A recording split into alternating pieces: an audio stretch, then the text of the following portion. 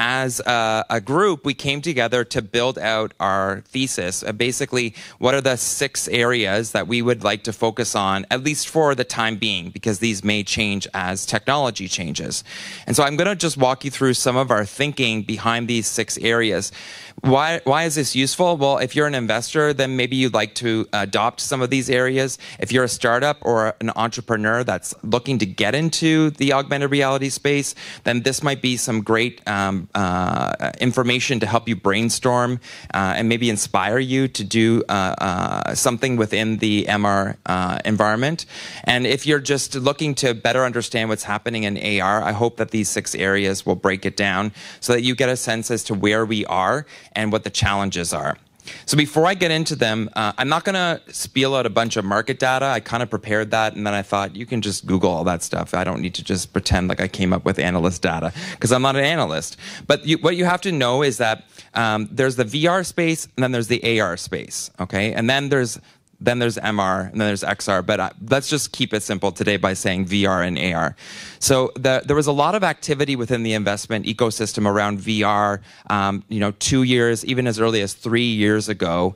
And that's because on the VR side, we started to see actual devices be ready for primetime usage. The Oculus moved out of the development kit. The Vive came out. Samsung Gear VR was launched. And so we actually had working platforms that could be used both for the consumer and the enterprise, which means the number one important thing that an investor looks at is the addressable market. And now there was a market. There was the ability for a market to come into play, but it was very risky because these devices were just coming to the market, and we kind of all thought that they would be on everyone's head, or some of us thought anyways. And it ended up being that there was a lot of activity happening in 2 main areas, one in entertainment and gaming, and the other in the enterprise with training and simulation. And so for the most part, VR has followed kind of like the gaming console journey and not the mobile journey in the consumer space. And then it has continued in the enterprise to be a very valuable tool, but it's still obviously not on everyone's desks, at least not in everybody's, in every vertical. Although we're seeing the most opportunity within VR within the enterprise when it comes to revenue. On the AR side, though, 3 years ago, even 2 years when we started the fund, and we said to investors, we're an augmented reality fund, they were like, well, but the time is for virtual reality. Like, augmented reality is so far in the future, so good luck, guys. But augmented reality is a very complex ecosystem. You immediately think about augmented reality as the pair of smart glasses. And that's where AR and VR kind of overlap, is that head-mounted display, that head-worn wearable. But actually, you can do augmented reality with your smartphone, your tablet, with a projector, and with a windshield. There's many flavors of augmented reality, and this is where augmented reality and virtual reality very much differ. Because with virtual reality, you have to wipe the world away. With augmented reality, it's the blurring of the digital and the physical, and you don't need to have a complete field of view for that to happen. You just need a window, or as I like to call the iPhone 10, like a monocle. And so I think this is important to note. So the investors that understood that there were devices in your hand that could allow for AR to happen, and also just understood the kind of cross-section between VR and AR as it relates to spatial computing, the 3D element that the AR and VR saw with VR just about 2 or 3 years ago. And that's because, again, they start to see that addressable market. Now, Tim Cook said that every iPhone, 7 Up or 6 Up or whatever it was, can actually support ARKit, which means that now the market is available to be tapped into from an AR perspective. So that just gives you kind of an understanding of 2 things. One, just kind of where investors' heads are at, and also what the market looks like right now with AR and VR. But it also helps you understand what kind of the differences are between AR and VR, and even within AR, the differences within AR. And for the most part, I'm going to be talking about AR with smart glasses or even mobile. But I think the most under-tapped opportunity in augmented reality is projection AR, and we don't talk about it enough. How many of you saw Blade Runner 2049? Yes. What AR was in that? I gave you the answer already. Projection AR, Tom. Oh my gosh. Okay, well, it was projection AR, okay? Do you remember that there was a main character and she came up, and if you saw Ryan Gosling's apartment, there was a huge projector on like a dolly, and then he was able to use this magic pen. No clue where that was legitimately technology, this magic pen that let her walk around, but we have to suspend disbelief at some point. But that was projection AR. That could totally be the future. That's kind of like the Minority Report AR, actually. You know, I went back and watched Minority Report because everybody says that's the AR movie. Go back and count how many augmented reality examples are in Minority Report. You can't. It's like on your hand. That movie is actually about gesture control. We think it was augmented reality, but the augmented reality that we did see was mainly projection-based AR. And so there's a lot of opportunity in augmented reality. And before I get into the 6 areas, that's kind of what I'd love to underscore to you, founders, entrepreneurs, developers, inventors. Don't limit yourself to what we think augmented reality is, which is just the smart glasses or looking through a display. There's a lot of opportunity within augmented reality, including the fact that augmented reality can be not a display. Hearables, in fact, we consider augmented reality. You know, that's the Her future, if you've ever seen that movie. Having somebody whisper in your ear and giving you context to the world around you because it can see the world around you, that's augmented reality. So there's a lot of different opportunities for you to tap into. Okay, Tom, get into what you're supposed to talk about. So 6 areas. Okay, the first area that we look at SuperVentures that is an area of interest is what we call bionic vision. So these are startups that are building technologies that will help us get to our eventual smart glass future. And that's not even our eventual future, right? Because we're gonna not wanna wear glasses. Like how many of you are wearing glasses? Let's see. Like not even a third. Not even a third. Well, put up your hand if you're wearing contact lenses. The hidden glasses people. We see you now. So, you know, we're going to get to contact lenses because you don't want to wear glasses, and then we're going to replace our eyes. And that was Minority Report, by the way, replacing your eyes. Anyways, bionic vision is about trying to get us to that eventual smart glass future. And in order to do that, we're still not there. We have HoloLens, we have Meta, you know, Magic Leap is coming. We have HUDs, heads-up displays like Google Glass, Epson, Moverio. We definitely have devices that are out there, but they still can't do it all. You know, if you ever wanted to see the weakness of HoloLens, for example, just go out into the sun, right? So there's a lot of opportunity still, and I'm not making fun of it. I'm just saying there's still a lot of work to be done before we can have a device like our glasses where we can just put them on and rely on them, because this next pair of glasses is giving us a new sight. Just like our glasses today gave us 20/20, we're going to have, you know, digital sight, and that digital sight's going to be the standard. And if you don't have digital sight, that's going to be the disability, not you not being able to see 20/20. And so with bionic vision, there's a couple of areas of opportunity here. One is in display. And so we're looking at display advancements, and the biggest one there probably is in light field technology. So you may have heard about this with Litro, for example, and Litro cameras. Another really good company that you should be watching in this space is Avegant, which has a lot of patents and technology about light field technology.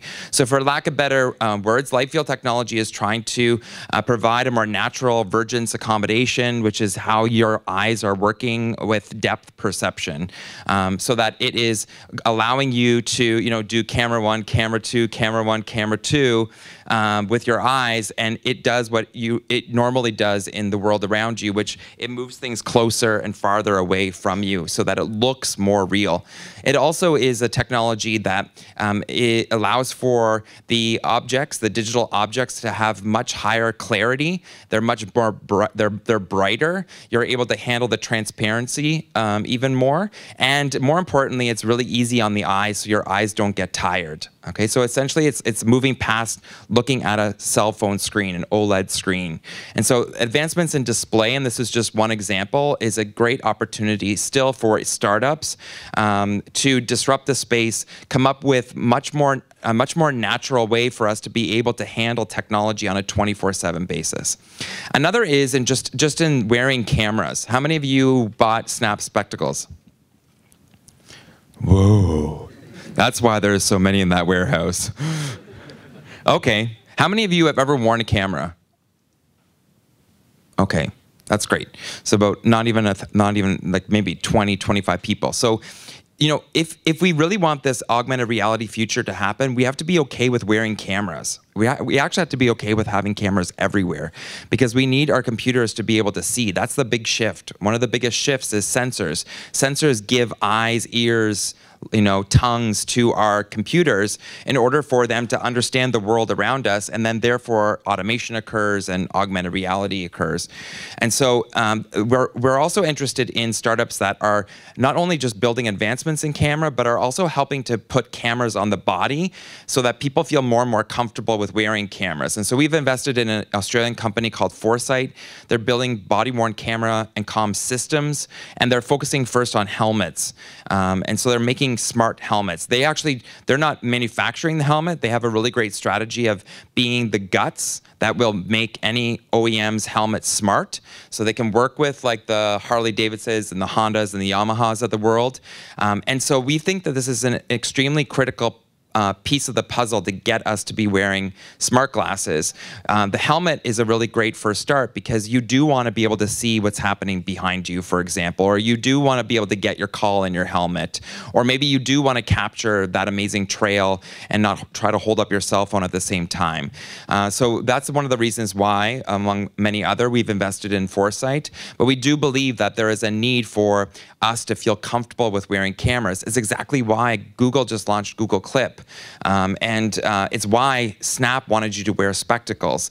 It's because we need to be comfortable with wearing a camera, and inevitably people are not. I wore Google Glass for 2 years in Toronto. I was one of the 10 in Canada that had Google Glass, and people were much more polite than in San Francisco, but people didn't like me wearing a camera. They always thought that it was on, which it wasn't. But it was really funny, actually, because I had Google Glass, and I would also wear this little clip called Narrative Clip out of Sweden. And that camera would take a picture every 30 seconds. It was always on. And I would love walking into a coffee shop, and people would be like, Google Glass! And then I'm like, that's off. This is the one taking pictures. This is the one you should be worried about. It's a little narrative clip. They're like, oh, it's so cute. So we'll get over it, but we need to have us comfortable wearing cameras. The last part I want to talk about here is the fact that we all have these cords, right? So the cord we have to cut. We've seen some significant advancements within connectivity already within the VR space. With Oculus Go coming out, the Vive Focus is supposed to be untethered. We invested in a Wi-Fi chip out of Austin, Texas, called Nitero, which uses a 60 gigahertz Wi-Fi band to untether AR/VR devices. They actually got bought by AMD to make that happen. So we're really excited to see that come to fruition. But advancements in connectivity is really important. We need to be able to be mobile, both within VR, but especially AR. And this brings me to my last point, which obviously we're not going to be investing in, but in order for the augmented reality space to really thrive, it's going to need the 5G network. It just is. Like, if we still are waiting for our Facebook page and YouTube videos to load, you cannot handle that in an augmented reality world when you're bringing up digital 3D objects on a regular basis. So even if we had that device in our hands today, without that 5G connectivity, we're not ready yet. So that kind of points out to some of the gaps and opportunities within bionic vision. The next area we call 3D-fine the world. Okay, so Google indexed the 2D world. That was their piece de resistance. That's why we call the internet Google for the most part. In order for augmented reality to truly sing, the race is on to index the real world. The race is on to create the 3D map of this real world, the spatial map, and it's called the AR cloud. If you want to learn more about the AR cloud, both my partners Matt and Ori, who are extremely intelligent within this space, have wrote great blog posts on it on Medium, and we're also hosting an event on the AR cloud in San Francisco, which we're going to be live streaming, so it'll be on our Facebook page if you want to check out 7 of the startups in San Francisco that are working on these solutions. But why is this important? Well, if we're going to have digital objects live with us the same as physical objects, they need to be persistent, which means they have to be here. They have to be here now, and they have to be here when we come back. So imagine like if I'm here and then you go away, and then when you come back, I'm just gone. Like that's what would happen right now in augmented reality. So we need to have our objects persistent. They need to be localized, which means that they need to be anchored in space so that they look like they're not like floating above or too far down below the floor. They also need to have occlusion, which means that your device needs to understand what's around me. So that's called semantic spatial understanding, so that it knows that there's a screen here and that there's a chair here, and maybe there was a pole here, so that when I'm a digital object in AR, I go behind the pole, I'm actually occluded, which means it looks like I'm hiding behind the pole. And that's currently not possible right now with the platforms that are out there, for the most part, except for maybe occipital structure sensor and their bridge platform. So persistence, localization, occlusion, these are the things that make up a real experience. These are the ingredients of the experience that you're having right now. This real reality. It actually has all of these features so far. But another thing that is also missing is the ability to have multi-user experience and be collaborative and social. And if you were to probably, outside of looking up information, describe what makes the internet successful, it is that collaboration and communication feature, and that's not currently possible without the AR cloud, without this 3D map that can be shared amongst all applications.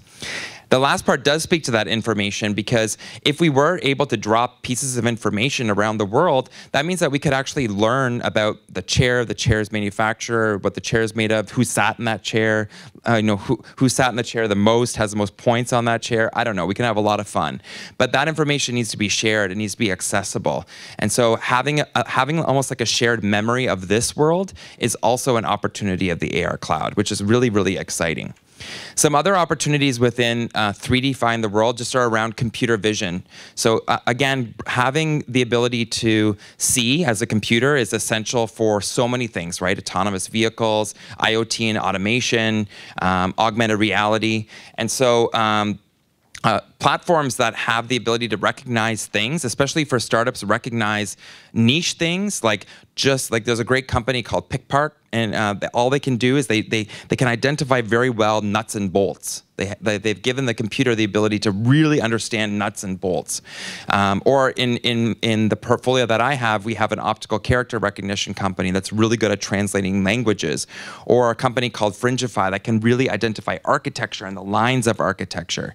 So a lot of folks ask, well, Google's probably doing this. The bigger guys are probably doing this. And in fact, Google has Lens, right? And so they are working on this, but they're working on it from a broader perspective, and mostly from an object or image recognition perspective. So how can I identify that it's a rabbit? But they don't necessarily have that ability to understand what type of rabbit or a little small part on that rabbit. And so there's still parts of the eye, I'd call it, that are still an opportunity for startups to fill in the blanks. The next category is called world building. And so once you have the devices that can support augmented reality, you have the 3D map or the mesh of the world to play with, then the creators need tools to be able to create these digital realities. So developers, designers, marketers, advertisers, enterprise clients, they need tools. They need tools to be able to build new worlds. And so these tools can be prototyping tools. We've seen a lot of prototyping and design tools that allow for enterprise users to be able to, let's say, sculpt cars in virtual reality or even mixed reality, and then be able to, using HoloLens, have everybody walk around that sculpt and leave notes and collaborate in order to create an action plan for the next iteration, like Gravity Sketch is an example from UK. They can be measurement and insight tools like Cognitive 3D that are finally allowing enterprise clients and developers to get insight into how their AR and VR solutions are actually doing to make informative and intelligent decisions on what the next steps are, whether that be in training and simulations or just if there's issues with a game.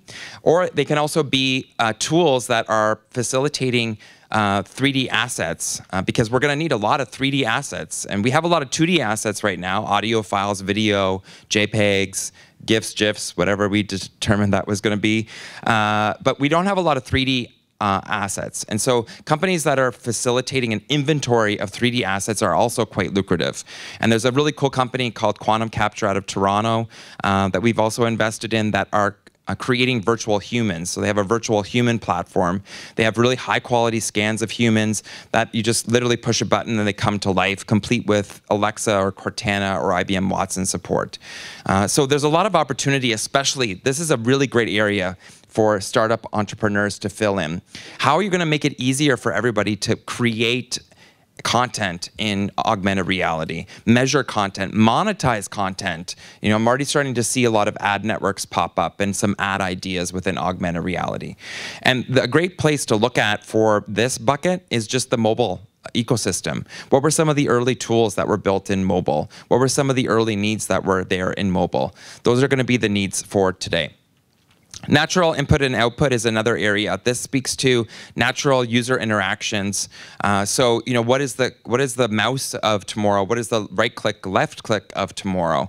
These are the questions that we have. So this speaks to new controllers, but also speaks to new inputs. Like, for example, emotion. We've invested in a motion tech company called Lightwave because we believe that augmented reality experiences need to be able to understand how you feel. If you have a virtual human in front of you and he or she is not reacting to you because they can't really read your body language or your face or even just get an understanding of how you're feeling, that uncanny valley is going to feel even wider because it's not doing what a human's is going to do. So to make that really real, that augmented reality experience real, you need to have new inputs to do so, or you need new controllers, right? HTC Vive has their controller.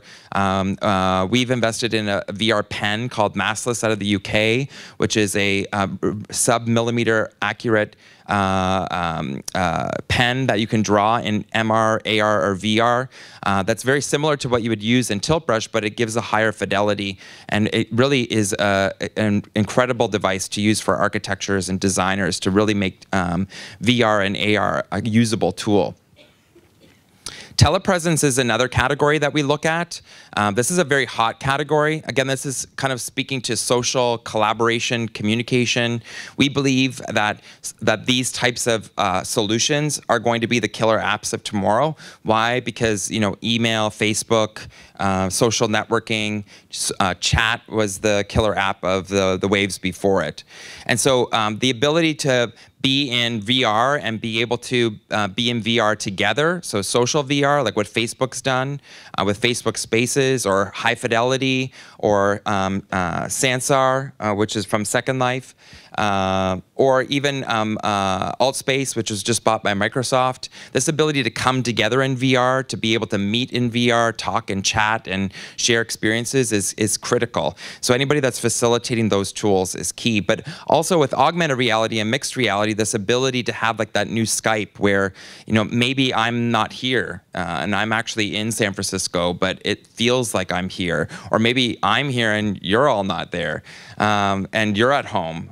Or maybe we're just at home all together, but we feel like we're in one space. So not necessarily a virtual reality, but still merging and blending the two worlds together in order to create that new kind of like Cisco video conferencing suite of tomorrow. And finally, the last area that we look at is what we like to call super intelligence. So this is using augmented reality to make you smarter, better, faster at everything you do, whether it's work, life, or play. And a lot of this right now is in work. And so this is a lot about enterprise solutions. So having a pair of heads-up display devices that allow for you to have remote assistance or remote coaching. So even though it's my first day on the job, all I have to do is just follow the prompts or have somebody whisper in my ear because they can see what I'm doing through my eyes, and I'm automatically a seasoned amateur on the line. I probably have skipped 3 months of training by doing so. Or using a head-worn device to be able to check my work as I do it. So it reduces errors or emissions. These are the types of solutions that are happening today. And we're finding here that we're most interested in investing in full stack solutions that are really integrated into the existing systems within a specific enterprise vertical, like surgery or healthcare or field work or oil and mining. And what's really exciting about this here, and a good example that we didn't invest in, but that is a Canadian company that you should keep an eye on, is Scope AR out of Calgary. They have a remote assistance platform using various smart glass devices. But what's really interesting here is that a lot of these startups are moving past the pilot program. And I think I actually saw, I'm going to misquote it probably, so just use Google, but I saw a Deloitte Enterprise AR report that said even on the mid-sized level, 53% of the mid-sized enterprises, not even the large ones that are even more aggressive, but the mid-sized enterprises have already started or will be doing a pilot within this year of AR and MR solutions.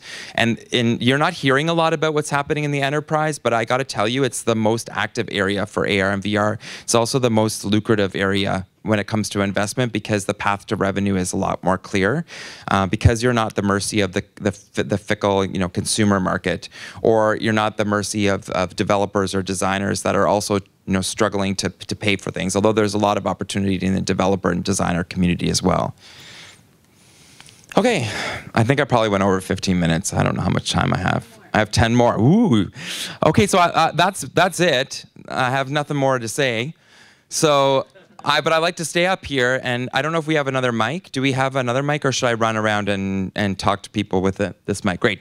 So we have another mic. I thought I'd just kind of open it up to questions. So please ask easy ones, and let's have a good time. I got 2 questions. I think he's going to give you a mic here, so the rest of the crowd can hear. Thanks for... I'll turn it up. Hello? Okay. Hello. Great. Hi, I'm Randall.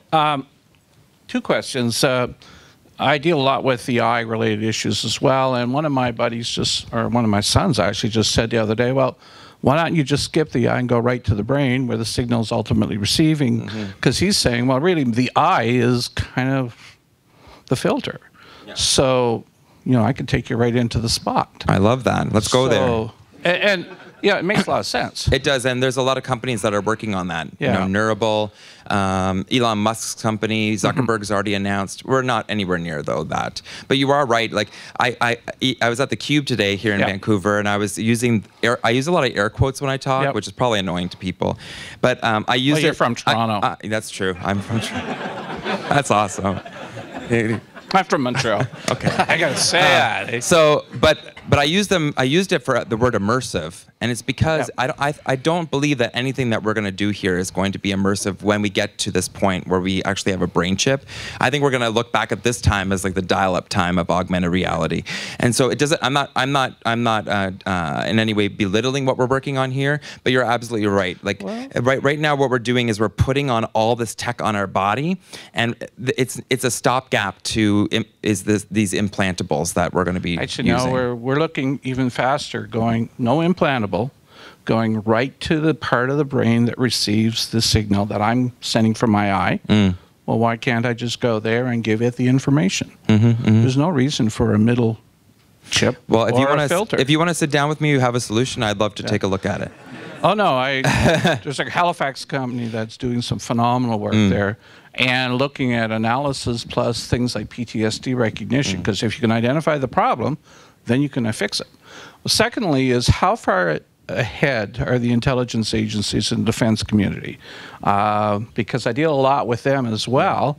And, they're often saying, well, the consumer guys are 5 years behind. That's what they would say. Yeah. But honestly, what are you seeing? Well, I don't have any secret inside information. I can tell you that usually technology goes through the same path, right? Starts in academia, and then it goes to military, and then it goes to enterprise, and then it goes to consumer. Like that's basically the path. And so what I'm hearing is that like it seems as though the military is interested in more the BCI and emotion tech, which says to me that they probably have a lot of what we're talking about already. It's old news for them. The information gathering and in fact, like a lot of the devices that you're seeing or that you may have been hearing about, I believe, like Vuzix, for example, or ODG, for sure ODG, Osterhout Design Group, came from military, right? Yeah. And so, I don't know if you know, but like virtual reality, Tom Furness, who's the grandfather of virtual reality in the 50s and 60s, the reason why he created the first HMD was because he was asked to do so by the military. Yeah. So yes, you're like, I would assume, I have no inside information, but I would assume that like DARPA and all the agencies, they're already looking at brain computer interfaces. Yeah. Well, they certainly are. I know in the case of helmets for pilots, the helmets are so heavy that a lot of pilots are having neck injuries. And so, they're not there yet. Right. But we're very much involved in looking for Canadian companies who do great stuff. Yeah, and I know I was in Chicago. I run events in Chicago, and I know that the Department of Homeland Security actually has a program too. So I know the government seems also very eager to work with startups in this space, in the States and in Canada. Yeah. So or around the world. Yeah. Great. Thank you for those questions. Anybody else? Thank you. You gotta beat a brain chip. This is gonna be hard. We're working with smart glasses, and we're trying to create a hands-free experience. It's a bit of a struggle. Just wondering, how's your experience looking at solutions that are hands-free, and do they tend to rely more on gesture or voice? 'Cause both of those SDKs are kind of brutal to work with. Yeah, I think that's a really good point. And I think going back to that slide that I have with Natural I/O, like we're also eager in finding a startup that's going to help redefine the user language, and we haven't seen that yet, right? I think what we're seeing is what you just described. It's just like a use of voice, but voice is clunky and it doesn't work in all environments, especially if it's noisy. A use of gesture, but the gestures sometimes feel awkward, or especially your arms get tired.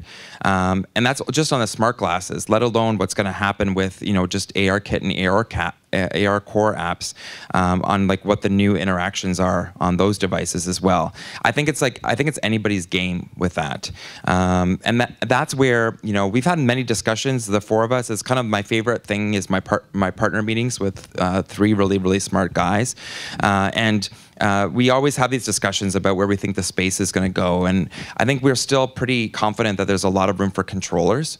I know it doesn't sound so futuristic, but controllers are easy to manage. You can put your hand down, and so I think there's still some room for the use of controllers, the use of your phone as a controller, the use of your wearable as a controller. Yes, but I think like one of the things that you should probably keep an eye on is eye tracking. Yeah, eye tracking technology. Hi. Oh, you have a question? I got the pun. Oh, you got the pun? Okay, good. Somebody got it. We have time for one more question. Oh, way at the back. I like that. Make them work. Awesome. So you talked about a lot of different areas with AR and advancement there. One area I didn't talk about, which is really exciting to me, is online retail and seeing products in real space and being able to know what you buy before you actually buy it. So I wanted to hear kind of your thoughts on that space and what you're seeing there in terms of investment and in terms of technology. Okay, that's great.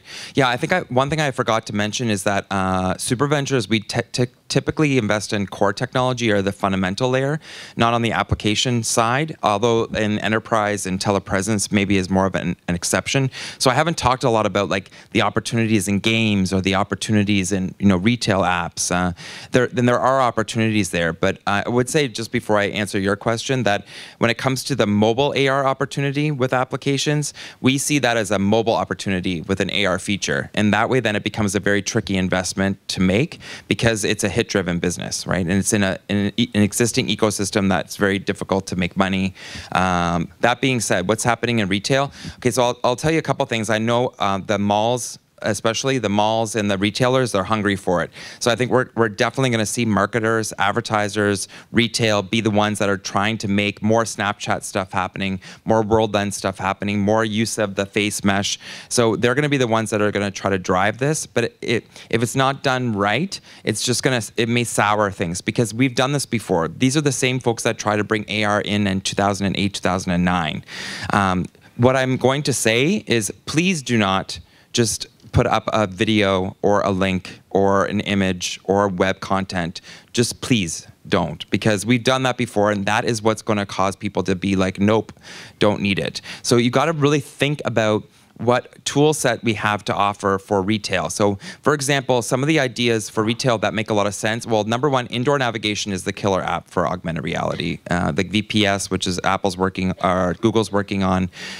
Insider navigation out of Vienna is a great example. So having the ability to be shown how to walk directly up to a product, that's a great augmented reality experience. You know, if you can do it right, to show me exactly where the sale rack is or whatever it might be. Another thing that I've heard is a lot of malls talking about how expensive it is to dress up physical spaces. And one of the things you have to think about with augmented reality is everything that was expensive to do, you know, like let's say the VRARA wanted to make this like rebranded this entire room as VRARA, like black and I don't know, like triangles everywhere. Do you know how much money that would be to produce that and then to get rid of it and to ship it? Think of augmented reality as being able to quickly do all that. And so as a retailer, how amazing is it if you have, you know, a sale on Bermuda shorts to make your retail place look like Bermuda? That's an opportunity for augmented reality. And so right now, are we able to do that completely? No. But even with AR Kit, you could have like a Bermuda short rack, for example, and then have like, you know, a beach scene around it to get you kind of excited and in the mood. That being said, the one kind of caveat that I would say is probably no one's going to open up an app just to see a beach scene around their shorts. So you got to kind of think through all that. So I didn't really answer your question, but what I wanted to say is there's a lot of opportunity there, but you have a responsibility to make a good first impression, because this is probably what's going to be forced on the user. But you also have to show such tremendous value that you're going to get that user to actually open up the app. Because until web AR comes, and that's an opportunity we didn't talk about, where you just open the browser and AR is in the browser, it's still going to be very app driven. And people, you know, they're typically not opening up an app to even if you just wanted to show me a video on how that dress was made, you know, people are probably not going to go that extra step. So really think through and be realistic with the consumer behavior in order to root whatever your solution is. But it's a good market to go after for sure. Okay, Emery's getting me off the stage. Thank you for having me here, Vancouver.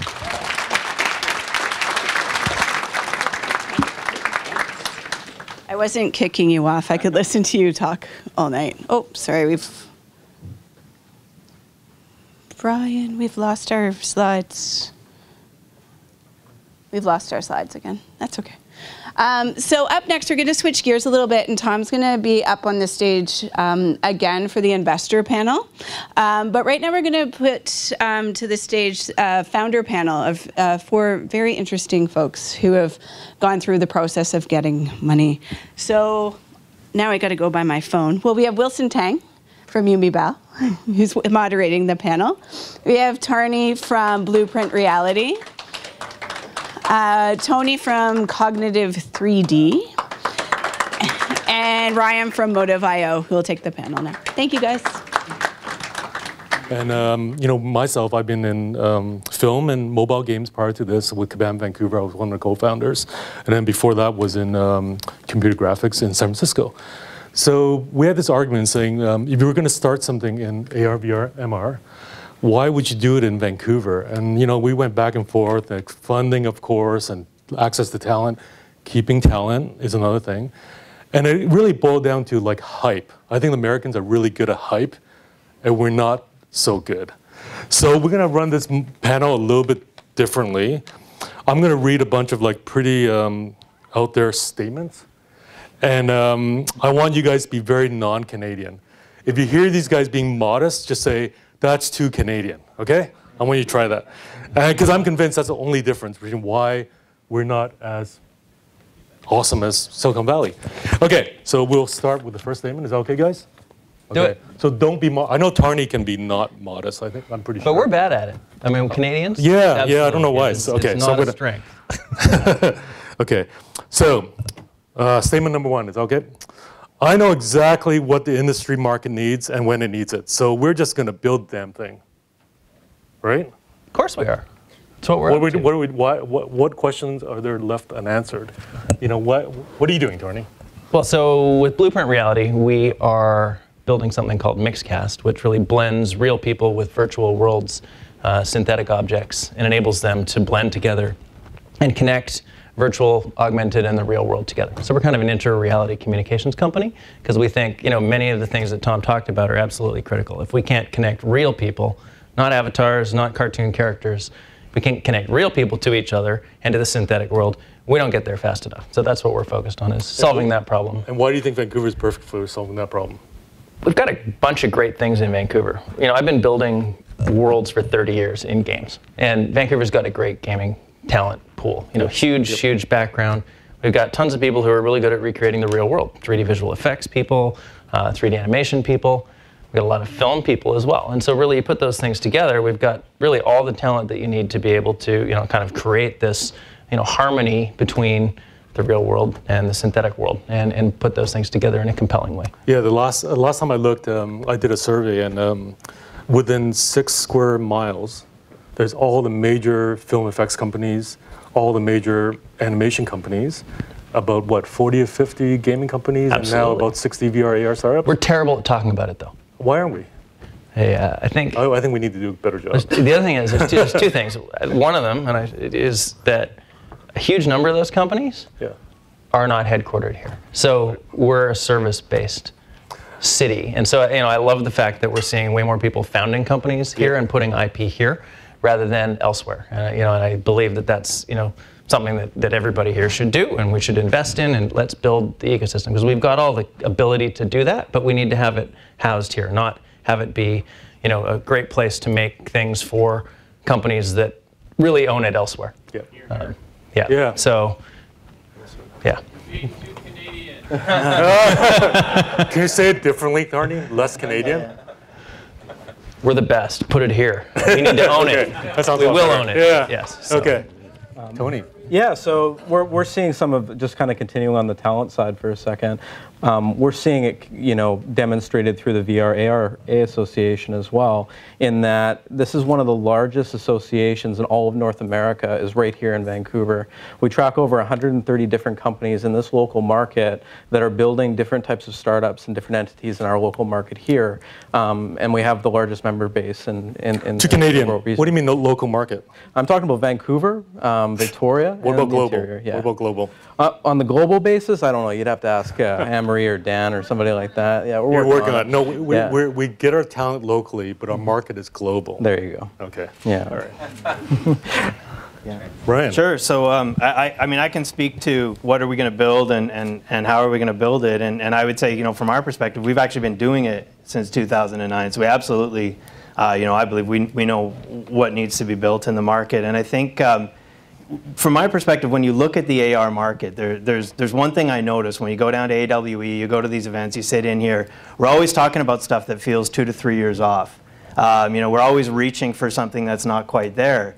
But, you know, let's take a step back. Every single one of us in our pocket has a phone that's essentially a supercomputer, knows everything about you, has access to all of the collective knowledge of the universe, essentially, that we know of anyway.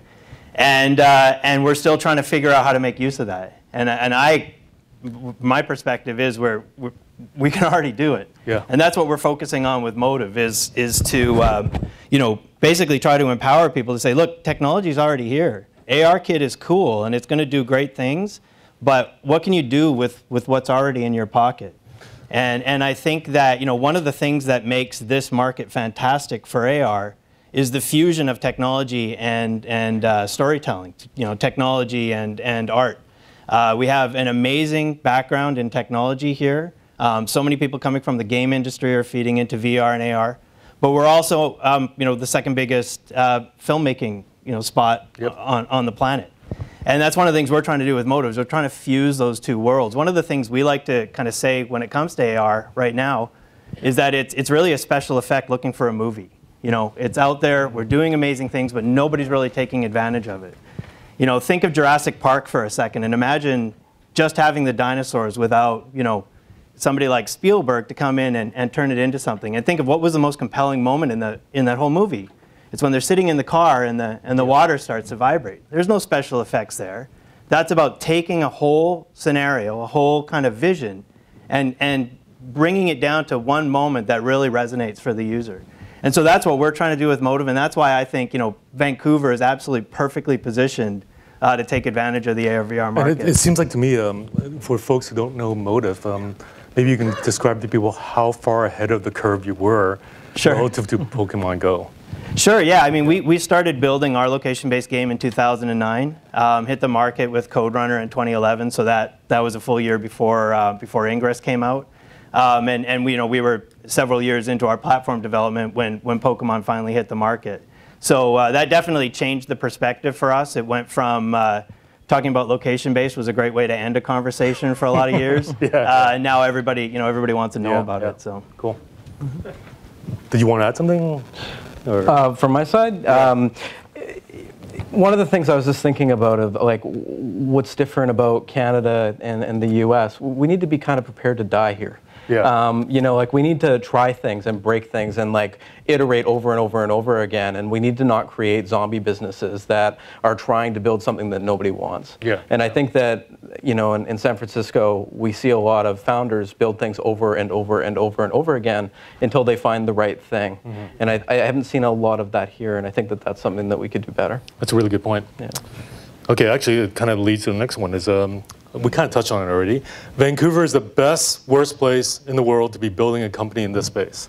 Do we believe that? I certainly believe it. I think it's the best place, absolutely. I mean, we talked about the density. It's also, we get talent here, but we can get global talent, and people want to be here. Yeah, and that's why our real estate market's so fucked up. Because you know, it happens to be screwed up, but that's because people want to be here. Yep. You know, if it was cheap, it was because they didn't want to be here. So guess what? People want to be here. So I mean, I know I've brought talent in. You know, when I was at EA or when I was GM of Relic, from all over the planet. People are like, oh, I got to go to Vancouver? Okay, I'm in. You know, whereas you try and get them to a lot of other places, they're like, yeah, maybe. I mean, I don't know. Someone certainly now. Have you heard, like in the last 6 or 7 months, the whole everything south of the border has made it easier? That's made it easier, sure. Of course it has. And there's a whole boomerang effect.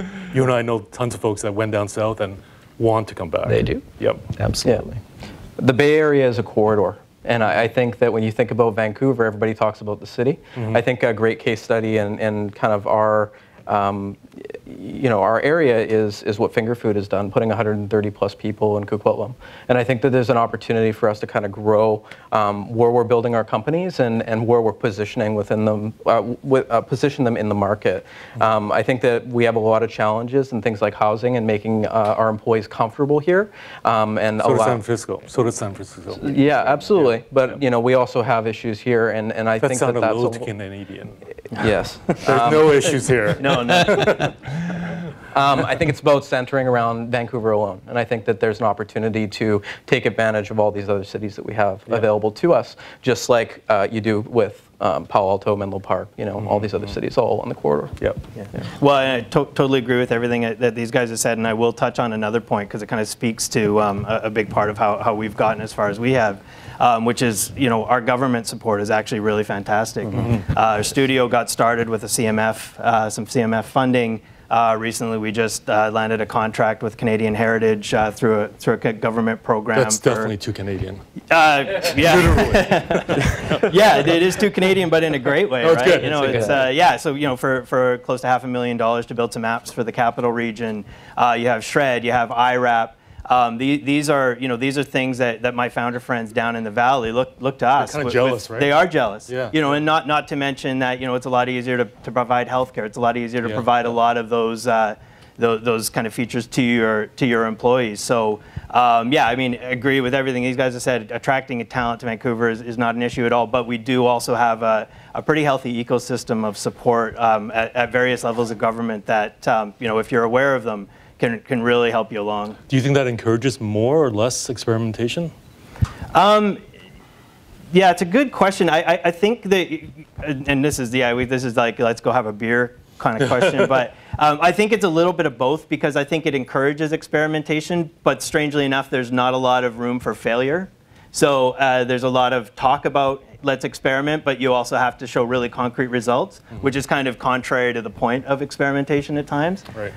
But yeah, but I do think that some of the safety net and some of the support programs that are out there certainly gives you a lot more confidence to try something like this and not worry about what might happen if it doesn't work out. It's our tax dollars at work. Yeah, absolutely. We should take advantage of it. Well, and I think we've got such great support from the government in so many areas, but I think the one area that I'd love to see the government innovate on is something you brought up, is the willingness to die. And the other piece that I think we talk about with San Francisco all the time is there's tons of startups, but there's also tons of investors who are willing to invest in them and then expect them to die, because the fact is they get lots of exits and then they turn the money through again. And so I know we've got lots of great programs, but what I haven't seen us put in place yet is a program that incentivizes investors to invest in locally owned IP and then get re-incentivized to reinvest it on exit. And so it fuels that channel that basically says, fine, invest it. If it dies, okay, maybe there's even an extra little bit for you if it dies. But then if you make a win, put it in again and you'll get an extra bonus, right? And so that way we can kind of kickstart the whole reinvestment, because Canadian investors are more tentative. They're more value-based. They've come from let's invest in coal, and let's invest in oil, and let's invest in land, and let's invest in trees, not let's invest in something that's going to be dead 3 years from now because it will be replaced by something else. But we gotta, that's the world we live in, right? We gotta change that mentality and flip it forward and have the government, because they already do so much, let's get them in that one more program that can, kind of do that to help incentivize that IP growth here. For Vancouver, certainly people from gaming, we've seen this already. Gaming, digital media has driven the local industry. Job growth and everything for what, 15, 20 years? 20 years. I don't know. I've been in it since 89. So the whole thing about the investors needing to be educated and taking some risks because the market is potentially global, I think that's an education thing that we need to kind of, pull them along with. Well, we found that this market is incredibly tight on full at-risk innovation, right? So when we're talking about full at-risk innovation, building an analytics platform or building the bionic eye, or something along those lines, you actually don't know if it's going to work. And you could potentially lose all of your money. And when you're talking about VR and AR, it's still very much, when I talk to investors in this market, very much a emerging technology that you're not sure about. It's not a sure thing. They'd rather invest in a marketing SaaS. Tried and true, understand, big customer base, good to go. Whereas VR, AR, it's the rocket ship, all those SF guys do that stuff. We don't do that here. Yeah, we should just stop talking to those investors. Yeah, well, we didn't, when we started the company, we got an early vote of confidence from Tom, and that helped us. And it really put us on a path of being hungry outside of our own market. I spent all my time on a plane and, going down to SF and raking in the capital and taking advantage of the exchange rate. We didn't apply for programs because it was just, I felt like it was, we were going to be writing proposals instead of building product and failing and building new products. So that's what we did. I think and that it is the worked well. trap of local money. Yeah. Right. The public money. There's a little bit of strings attached, and whether it's implicit or explicit, it does tend to steer you in a certain direction. It does. Yeah. Okay. Yeah. How much money would you want to do that? Well, $5 million. Depends on what. It depends. So we raised as little. Ship that failed 3 times before they even come close to breaking even. So you've got to do the cycle. It depends on what the failure is, right? So are we talking about catastrophic failure, or are we talking about iteration, right? And for us, we raised as little money as possible and continued to iterate over and over and over again and raised on the new concept each time moving forward. If I had $100K in the bank, that was a good day. That was where we wanted to be. And it kept us really agile. It kept us hungry to go out and figure out what we're going to do. And now we're getting into raising an actual $2 million seed that I'll start closing at 500 because it's going to keep us hungry. Yeah. Yep. Actually, the next one is all about money. There's so much hype around AR and mixed reality that getting money is not a problem. Is that true, guys? I'm about to find out. Yeah, it's not easy at all. My investor CRM is about 100 people, 100 firms, funds, and You need to be working in one of the verticals that Tom's talking about, or in kind of a requisite area, or you need to find angels that can do a vote of confidence on you. That will go after the idea. There was a kind of a gold rush on VR. Yeah. A lot of people start building applications. There's a misappropriation of kind of what the expectations are, and I think that good investors had reasonable expectations. They knew that VR wasn't going to explode overnight, and that it was going to be the Nintendo Wii. There was so much fundamental technology that still needed to be built. Yep. If you had a reasonable expectation of what you needed to do, you were spending less money, you were raising less money, you had a long-term, kind of plan. And that's, I think, an important element of going out and trying to find capital now. And are you finding that now that you have Tom on your side, is it helping opening other funding sources outside of these borders? We have weaponized Tom very well. Tom, you're going to get a lot of emails. But honestly, like it really comes down to your capability to close the investor, right? So Tom can make me a fantastic introduction, but it comes down to the fundamentals of the business, what you're doing, if they think it's going to work, and our typical no, and we get lots of no's. You're going to get 99% no's, is going to be around market fit, market size, product market fit. It's usually not team. It's usually not like you're in Vancouver, or, anything like that. I haven't had any of those issues. It's usually just about you're working in the innovation space, and we need to make sure that you're going to be the winner. I think a lot of those Silicon Valley VCs do want the leash to be pretty short. So I don't know any of us are trying to raise money in SV. Are you? Yeah, we've gone a completely different route, really. We've done pretty much all private investment. And I mean, I would say that, is raising money easy? No, it's never easy. Because of course you're trying to ask someone to part with their hard-earned dollars and bet on you and your team, which is, you got to do it. I mean, I'd say it's been a lot easier doing it as a company who's creating new innovations than it was trying to raise money as a mobile gaming company. Done that too. That was really hard. But, it doesn't mean it's not possible to be successful. Right. I think another part of that too is you phrased it is the hype enough to get the money, and I think that actually speaks to one of the challenges right now is that AR VR is seen by a lot of people as hype. And we haven't started an aggressive kind of conversations with investors, but the ones that we've had, they want to see the numbers. And it's difficult in this market because there aren't any numbers yet. I mean, thankfully for us, Pokemon has finally changed the language, changed the conversation a little bit. I mean, it made $1 billion in less than a year, so there's some numbers. Sure. But up until then, I mean, there was just no way to kind of you were asking somebody to take a flyer. There's no question. So the hype is great.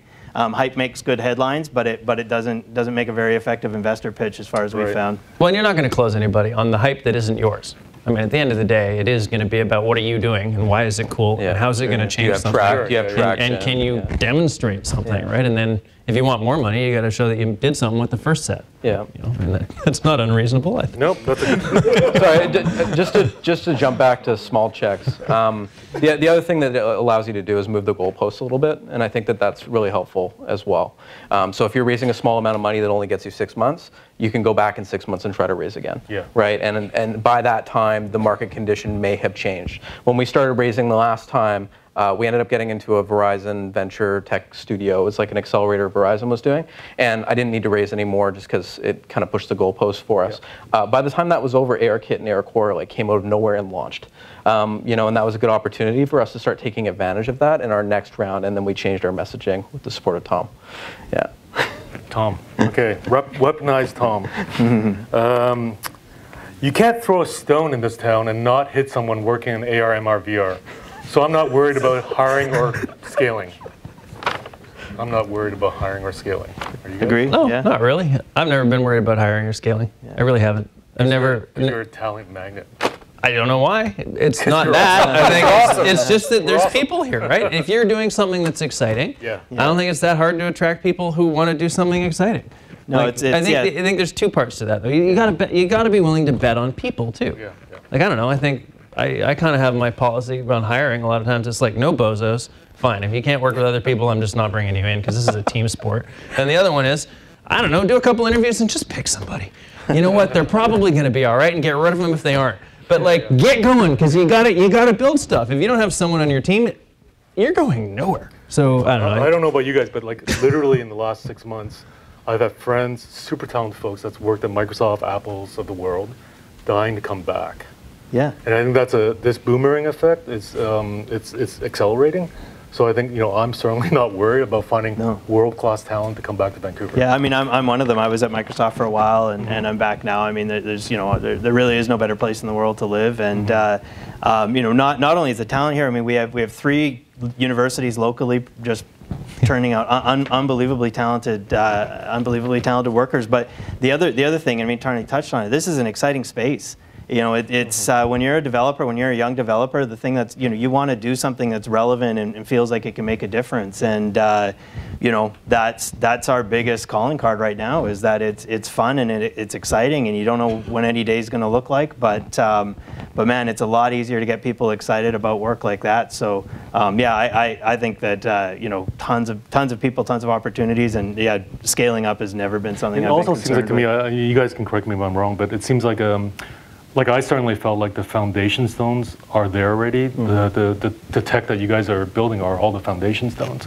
So all the opportunities coming up, here and in the near future, is building exciting content and experiences for various verticals. Yeah, we're ready. I mean, that's exactly what kind of our fundamental premise is that there's a lot of amazing technology 5 years out, but there's unbelievably incredible technology in everybody's pocket today. So let's take advantage. And It also goes back to those government programs as well. Like, it's really difficult to try to fund content anywhere in Silicon Valley. Like, it's almost impossible unless it's like an enterprise play or some sort of marketplace, or just it has some sort of scaling function to it. But when you're talking about content, we have all these wonderful programs here, and a lot of them are around content creation, and you can take advantage of them, pretty heavily in this area. And I think, I'm sure folks know about the mixed reality corridor initiative from Microsoft. I think they've done a really good job kind of accelerating these partnerships with really diverse group of businesses that I like to say that if you say you're a VR AR company, it's like saying I'm a movie company.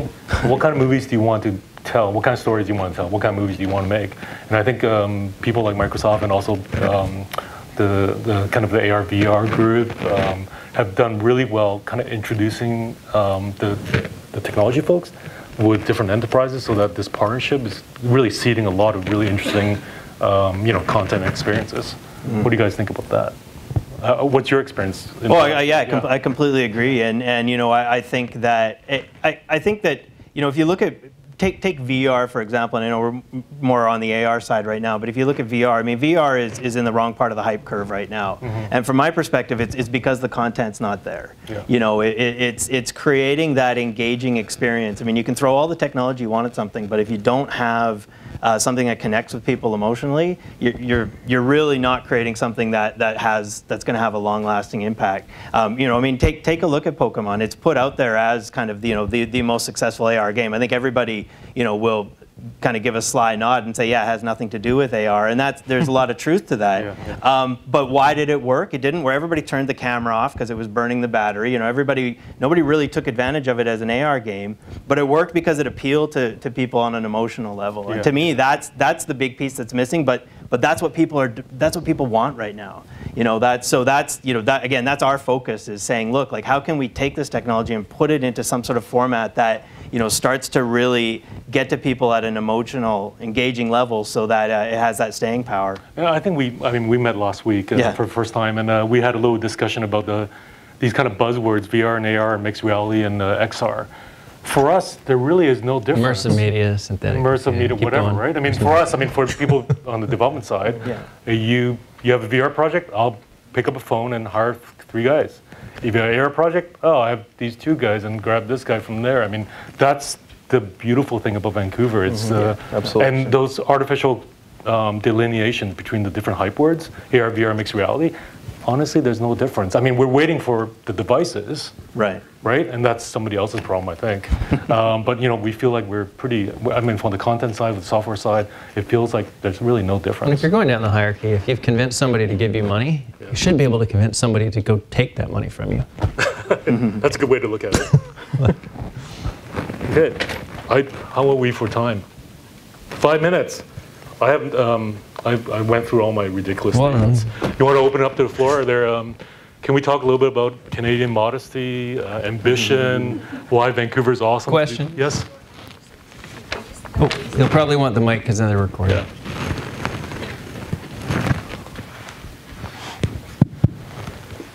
I feel I listen to you, and what triggered me is the emotional missing piece. And I think that's what I miss in Vancouver is the space where art and technology meets, the space where people try and fail, but create something exciting that, as an art, as an experience, something that would put that city on the map. It's it's actually really interesting. I mean, if you actually go to the Bay Area, that that artistic vibe that used to be there is being pushed out by high rents and so on, right? If you look at Vancouver, I know maybe not so much in VR, but if you actually look at the digital media space, the film companies, the computer graphics companies, Sony ImageWorks, there are original content being made here. Now, I don't know exactly what you mean by art. I consider all that stuff to be art, and I think we're doing pretty well here. Yeah, I would also suggest taking a look at Emily Carr and just kind of seeing what's going on over there, because they have a lot of immersive art projects going on. Yeah, Center for Digital Media turns out a lot of interesting stuff too. They do great stuff. That's one thing I would I don't tell people about. No, I know. Well, one thing I would add though people. is I do think that Vancouver as a market is very siloed. I'm always stunned when I come to an event like this because I find out how many other companies there are in the space, how many people are doing stuff that's overlapping and complementary. I think these events are fantastic. You know, thanks to Dan for putting it together and bringing everybody here. And I think we just need to do this more. You know, you can't walk down you know, a street. And I lived in San Francisco for a little while. I can't walk down a street without seeing, you know, a bar full of people from the industry talking and sharing and that sort of thing. In Vancouver, we just don't do a lot of that. And you know, but these organizations are hopefully starting to help dissolve those barriers. Because I do think that if there's one thing that Vancouver's not good at, it's that. We you know, again, I'm always stunned to find out that there's 10 other companies that are. Well, that was his opening thesis, right? Yeah. We're bad at talking about ourselves. Yeah, no, yeah, absolutely. Case in point. Yeah. Yes. Any other questions? How much do you see open frameworks like OpenXR being something that you can bring into your company and get a head start by using something like that? Or is it a disadvantage to use something like OpenXR as your platform? So I mean, I can speak for us personally. Like the way we treat Motive is that it's really a technology aggregator. We're just there to try to make all the different technologies easier to use. So from our standpoint, if you want to use OpenXR, if you want to use, you know, Wikitude, if you want to use Vuforia, we can integrate that and give you control through Motive. So I mean, there's always, you know, the more the merrier. We need to make this stuff easier to get your hands on, and you know, open frameworks are a great way to do that. Yeah, I mean, I think standardization is really key. It helps people save time, money, and get to market faster. From our perspective, we support basically everything. It's a lot of our time and energy, which is kind of annoying because we could spend more time building actual product as opposed to supporting a whole bunch of different stuff that does the same thing. Yeah, I think standardization in general allows everybody to be more efficient at what they're ultimately trying to do. I mean, I don't know about these guys, but I certainly feel like if it was 2 years ago, I think we'd have to build the wheels, but I feel like we don't have to reinvent the wheel for every single component. There's a lot of stuff out there. We just have to assemble it in the right way. Yeah. I'm a giant fan of any time you can not have to make something, unless it's absolutely required and specific for the problem you're trying to solve. Sure. Fine, buy it, get it, license it, bring it in.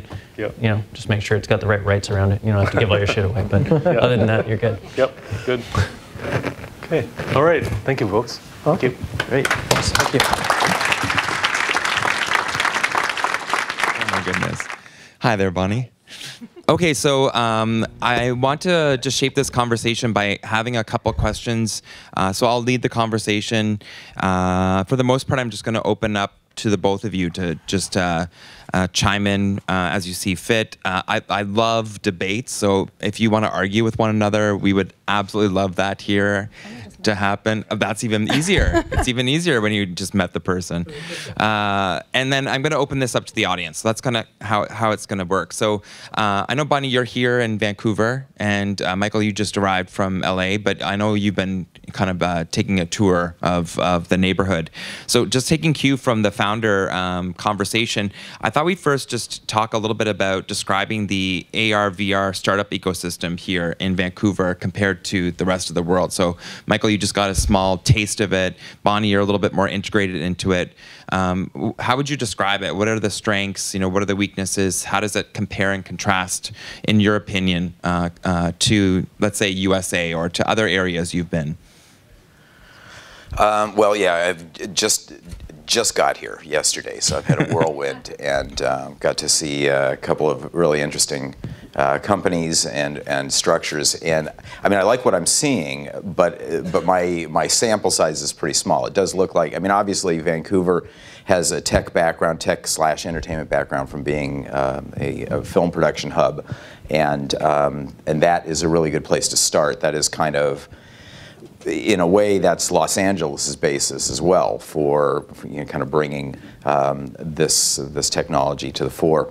And what I've seen is a lot of energy, and I think in a lot of different companies, I keep hearing about more and more. And I enjoyed the first panel, and to me it looks pretty good. But again, very small sample size. But the energy here, I think, is one of the most important things I'm seeing. And I just arrived to this space as well, actually, like literally, in that my investment activities, I'm an industry agnostic. Pique Fund currently doesn't have any investments in this space, although we are looking at a venture in the VR education space right now. But Vancouver certainly has a really strong base in terms of digital media, visual arts, the interactive arts program out of SFU, and the whole digital media zone, Great Northern Way, I think actually forms a very strong base. So I'm kind of curious what is coming out of this ecosystem. Okay. Yeah, I think also the Cascadia concept is a good one. It's not just Vancouver. Vancouver is part of a larger ecosystem, and I think there's a lot of cross-border collaboration, which I think bodes really well for the growth of this industry. Yeah, I think the last panel had that point that Canadians are not so great at marketing, which I do agree. We need to be louder and a little bit more aggressive. But one of the things that I would add about a corridor, I have a pet peeve about that word, because the great thing about a valley is that things pool and stay in a valley, but nothing stays in a corridor. It's corridor is something that you pass through. So I question our continued use as Canadians to create all these corridors when we are trying to retain talent in our country. That's just my personal pet peeve. Let's move on from that, Bonnie. That's not what we're here to talk about. Don't get me started on the word corridor, okay?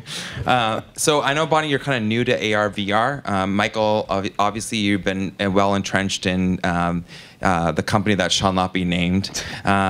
We can say the name. Okay, we can say the name. Okay, but I went through some of the areas of investment opportunities that we're looking at. Just where are your passions right now, or where is the groundswell of activity that you've been seeing, or as you're shaping your own thesis, Bonnie, on this space, what are you eyeing, and what are you hoping to find?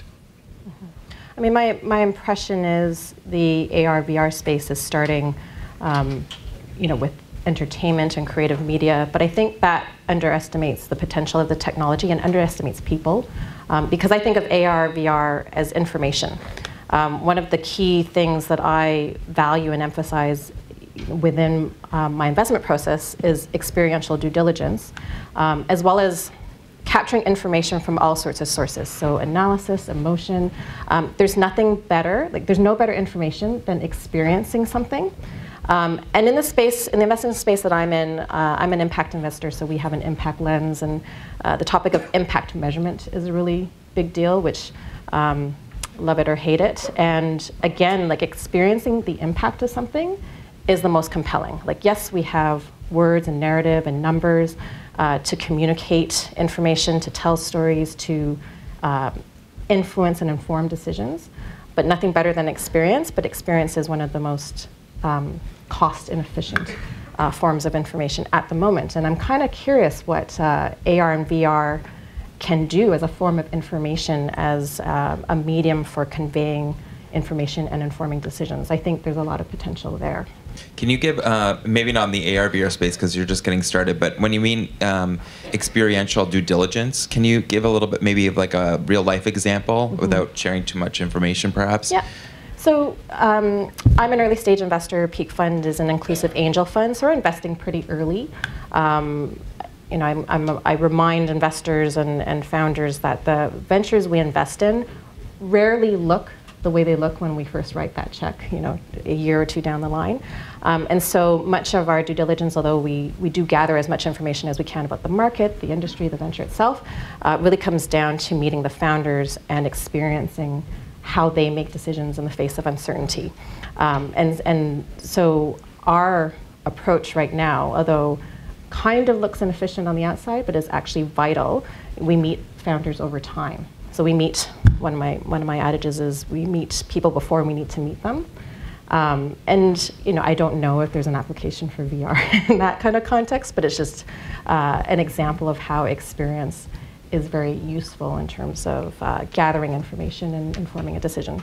So it informs my investment decisions. Okay. Michael, on your side, what are you seeing in AR, VR? You're very close to that technology stack. So. Right. Well, it's interesting because being in Los Angeles, LA, like Vancouver, is a very entertainment-oriented city and area. So it's very content focused in Los Angeles, but as a city we are trying desperately to transcend the content focus because as has already been said here, funding content is hard, and especially in the VC world, you want something that's scalable. Content is tricky that way, and it is also an uncertain play when you don't know what your platform is going to be and you can't make any really good forecasts as to how many people are going to be able to watch what you're doing or experience what you're doing. So LA is making a move towards more tech, and you know, the Snap IPO I think helped us a lot in the city, and so we kind of try to push in that area. To me, I wind up seeing a bunch of content in my practice because that's where I am and it's part of my background. But I'm very interested in the tech side and in the kind of enabling technologies and enabling experiences. A lot of, I think, what you were talking about and what you guys are looking for. You know, if you program for the Vive and then it's a major pain in the ass to port that over to the Rift or to the PSVR, then it's just harder for people to develop. Programming, you know, so there are companies out there that are trying to get each of these technologies to talk to each other so that it becomes easier to do. There are things like that. There's you know, we talked about user interface. Is it going to be gesture? Is it going to be voice? Is it going to be eye tracking? What are the ways that this gets done? What are the technologies and who are the companies that are creating something that's going to make the entire experience more immersive, easier to create? What are the companies that are going to build the ecosystem so that everyone can do this? Because you know, at Magic Leap we used to talk about this, and Magic Leap does create content as well as doing the tech side. But our attitude was always when two kids in a garage with some Jolt Cola and a stack of pizzas can create the next really immersive experience, then everybody wins. And that's, to me, all of the components that come together to build something that can easily be accessed, easily be created, easily be consumed, and immersively consumed, you know, are really interesting to me. And that includes things like you know, better spatialized sound, smell technologies, which there are a number of companies doing work in that area. If we're talking about, I know you want to air quote the word immersive, but if you're talking about, if what we're trying to do here is create an experience that is truly immersive, you have to use all of your senses. We do in everyday life. So you know, the more that we can do that, and the more that there are companies out there that can contribute to that ecosystem and create the overall experience, the better it's going to be. That's really interesting to me, and I do see investors looking at those kinds of opportunities as something that they can you know, put their money into. And Michael, I know that you are critical in the fundraising efforts for Magic Leap. And so maybe between you and Bonnie, do you have any advice when it comes to raising money as a startup? It doesn't need to be an AR, VR startup, because in this, but you could specifically give some ecosystem advice. But you know, what are some of the strategies that a startup founder should really think about when they're raising money for their endeavors? Me first? Yeah. I just whacked the microphone. All right, well, so first of all, investors generally like to invest in people. That's, the team is critically important. And so you need to have a vision, you need to have an understanding of what it is you're trying to achieve, but you also need to be able to show the investor that your team is ready. That, I've said this a number of times, the best pitch is the one that says, hi, I'm the CEO, Bonnie is my CFO, Tom is my CTO, this is our fourth company, our first three have returned 10 to 30x for our investors in 18 to 24 months. And your investors will be there before they even know what the idea is. So it's really important to gather the right people. And so that, that's a number one. And another thing, especially if you're going for institutional investors, you want something that's scalable. You have to understand the market. You have to know that this is something that can grow rapidly and give big returns, because that is what the VCs are there for. We talk about, what are the best companies, what are the coolest companies doing the best things, but investors have a fiduciary obligation to their investors to make sure that they have the best chance of obtaining a really high return. So they want to know, if they're going to put the time and money into your company, that there is a big exit that is possible. And I always encourage entrepreneurs to think like investors, and better yet, realize that you are investors. You're the first and biggest investor in your own venture. And that speaks to Michael's point about repeat entrepreneurs. By the time they're on their, well, maybe their second, but like third or fourth venture, like they already can demonstrate that they understand that mindset, that they're thinking about the returns as well as the impact or the creative process of building a business. So that's quite key, because it's very compelling for an investor to come along and be a co-investor with you as a founder, rather than, you've got hat in hand and begging someone to fund your risky idea. The second point is, I meet a lot of makers and marketers. There actually are a lot of marketers in Vancouver, I find. Maybe they're just not quite talking to the makers and the business builders. But there's a big difference between making a thing and building a business. And so the entrepreneurs that we tend to like and fund, either have kind of multiple set of skills, like they are creative, they can make, they can lead teams, they can sell and market, and they can kind of stitch that all together and actually build a whole business, because that's what it involves. When I encounter entrepreneurs who loathe or what's the word I'm trying to look for, like they're almost like trying to avoid the capital raising process, like they hate it with a passion, like that kind of worries me. Because as a CEO, the leadership team, especially the CEO, part of that job is to make sure that your business is properly capitalized, however which way. It doesn't necessarily mean raising money, but you need to make sure that your business is properly capitalized. And so you have to embrace that part of the business as well, and not just avoid it for the rest of your life. Or ship it to somebody else. That's even scarier. One other thing, and this kind of, I think, dovetails with what Bonnie is saying, is passion. You want the founder to really have a passion, and he needs to communicate that to the investors. Investors want to believe, they're going to invest in a company if they believe that you believe. If they're having trouble believing that you're excited about it, why would they do that? So that really matters, and I saw that firsthand at Magically, because the founder has a tremendous passion and a tremendous vision, and it was very contagious. And I think one of the things that you both mentioned is thinking like an investor, but maybe you can help the folks in the crowd think like an investor by giving some advice on what what typical metrics are expected at each stage. And I know it's going to be different for different categories and different types of startups. But like what are seed investors looking for in terms of metrics versus a Series A, for example? Because I find like that information, it just does not seem to be disseminated across the startup ecosystem, and even more importantly, the startup founders are not thinking about that when they're going into pitch, or thinking about even earlier. Like as a pre-seed company, you should already be thinking about the metrics that you would need for seed and Series A, and kind of working back from there. So any insight you can give between the two of you on that? I'd actually describe it a little bit differently. Like we're looking for certain results or outcomes. The metrics obviously measure that. Starting off, it's challenging to put the number to just one metric. It depends on the venture.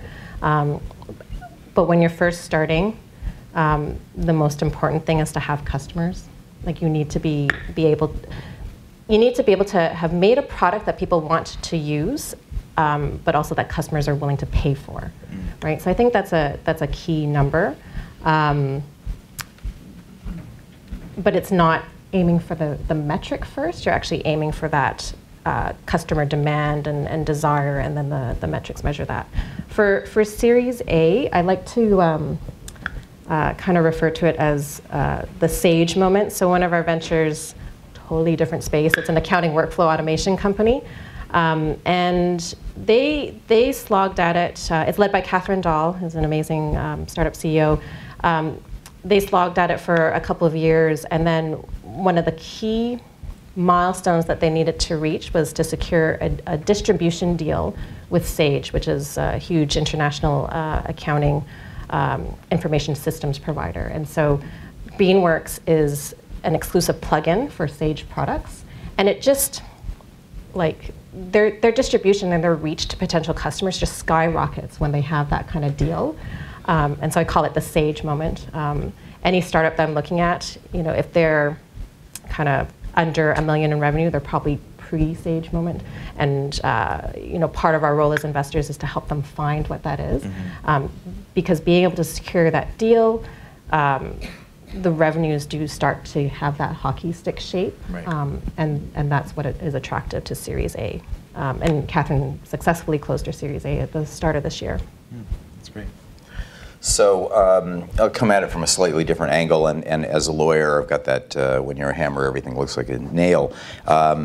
So for me, one of the very first things, if you're talking about a startup, a true startup, you've got to get your corporate house in order. You really have to form the entity. You have to know what kind of entity it is. You have to get that documentation together. You got to make sure that if you've invented something, that the company owns it, that you've got your intellectual property documents in place. The investors are going to look at that, and there's two reasons they're going to look at that. A million reasons they're going to look at it, but a couple of major ones. One, they want to make sure that you really have what you say you have, and that you can execute the way that you say you can. And the second reason is, if you don't look like someone who knows what they're doing. And they need you. This goes back to they're looking at talent. They're looking at the management team. If you come to somebody and you've just got, Silicon Valley TV show aside, if you come to somebody and you've got just a half-baked idea, you're probably not going to get funded. You really need to come in with the plan. This is, I formed this entity like this because here's my overall view. This is what's, the IP is in. We own what we're talking about, and we're moving forward with that. That becomes critical. Just that kind of basic foundational stuff. Because if you don't have that, you can't attract the right talent. You can't do any of that kind of stuff. So that's foundational to pretty much everything you do before you talk to an investor. And talking about the talent some more, and something that Bonnie was saying, one way that an early stage company can get interest, and show that it knows what it's doing, is to go out for the right kind of advisors. Who do you know who is in the field that you are in? Who's an expert in something that you want to do? Is this a shopping app? Who can you reach that's a major retail expert? Is it artificial intelligence company? Who do you know there? If you can attract some people and put some names on your pitch deck, that have credibility, it kind of gives you some credibility and gives you a way to go. And as for kind of going to the Series A, I tend to think that it's the same metrics, because a good seed investor, a savvy seed investor, is going to know that that there's going to be a follow-on round, that there's going to be a Series A and maybe a Series B. And if you aren't showing them what the Series A investor is ultimately going to need to see, they're going to have a tough time investing in you as well. So you have to lay the groundwork at the very beginning for what you want the Series A investors. Now, in this field, there's not usually everybody's pre-revenue in the seed, and once you get past that, yeah, you want to have revenue if you can, but even if you can't, you've got to have a prototype. You've got to have something that will capture, that's concrete, that will capture the attention of a Series A investor. Yeah, I really like that. I think that's great advice. But I will say that on the Series A, just for VR AR companies, I am noticing that the fact that you're in VR AR is no longer going to help you with your Series A. If you're a SaaS company in VR AR, you're going to be judged like a SaaS company. So that need to have like 1 million, 1.5 ARR is what I'm hearing is like is one of those measurement points. So I think keeping that in mind. But I love Michael's point about thinking early on already. I'm going to do my seeds. What do I need for Series A? I think you should always be planning one round more and then work back from that. Yeah, fundraising is it's a long-term process, and you're telling a story. Right.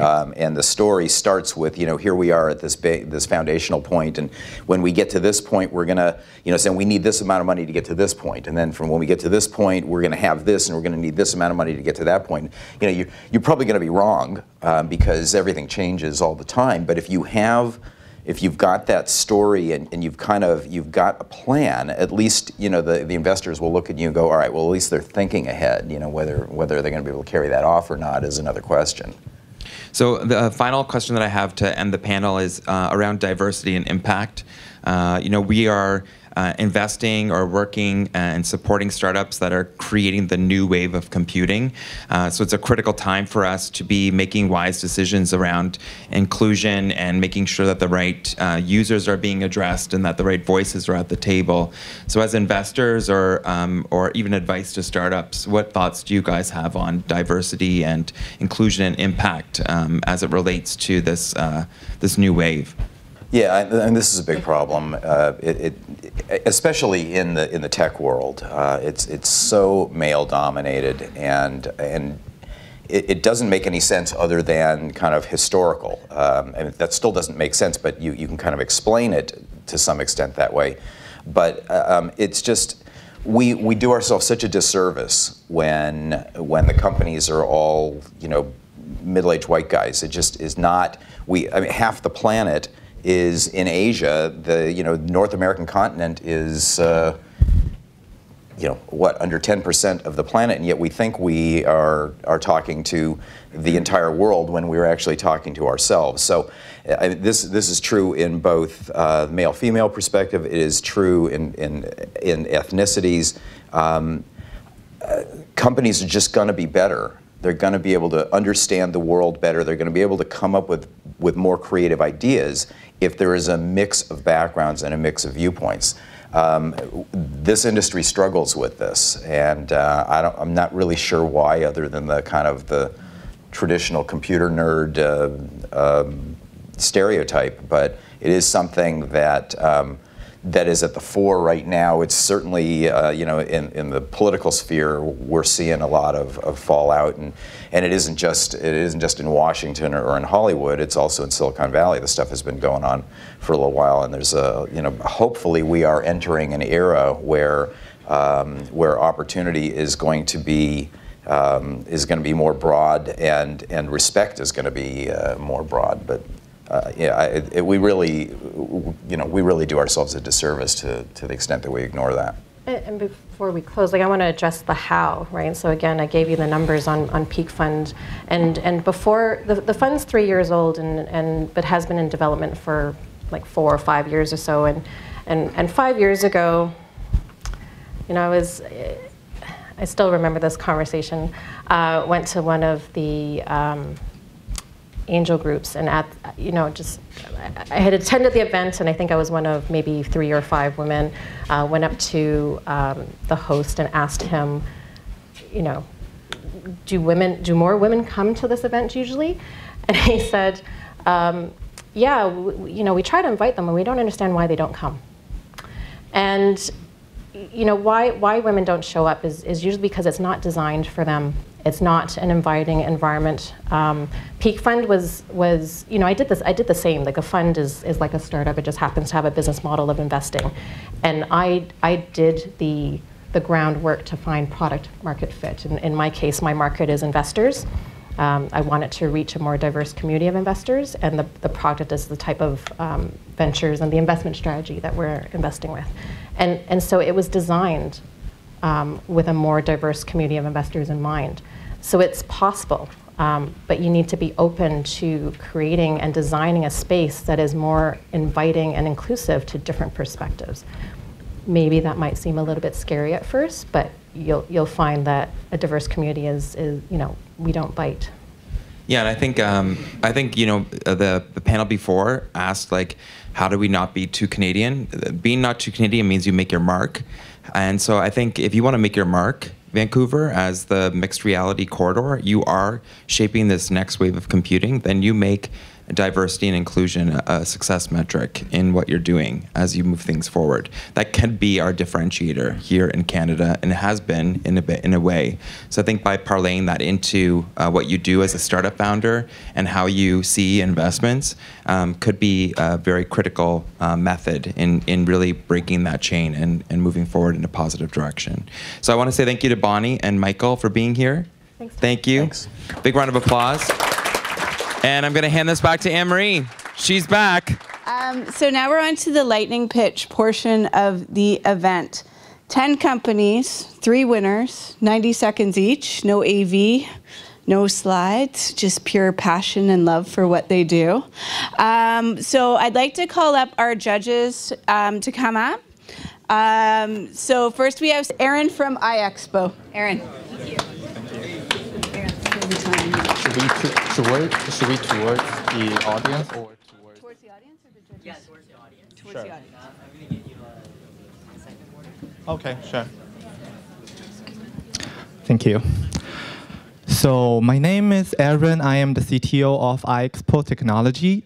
We are focusing on VR and panoramic stitching algorithm and also the VR content creation tool.